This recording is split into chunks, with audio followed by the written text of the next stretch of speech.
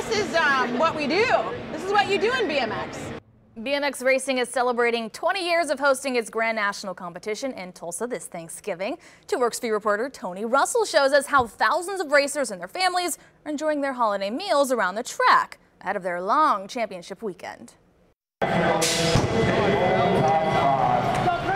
Over 3,000 athletes will be hitting the dirt track at the Tulsa State Fairgrounds this weekend for USABMX's championship race series, the Grands. I think it was snowing at our house last night.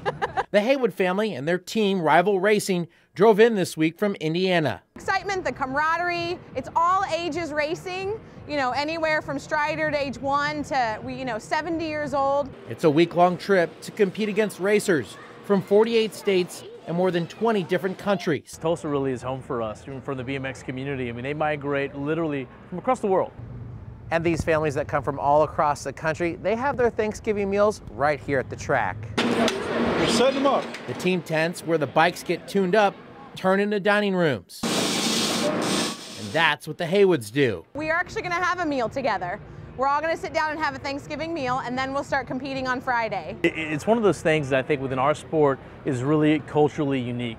You know, a lot of people who don't come from the sport are like, what do you mean it's Thanksgiving? It's a special holiday. But for us, it still is. And that's one of the reasons why year after year we've been so proud to select Tulsa, because it's one of the few communities in the United States where people from out of town can come and feel at home. The Tulsa Sports Commission says the USABMX Grands filled up 14,000 hotel rooms last year.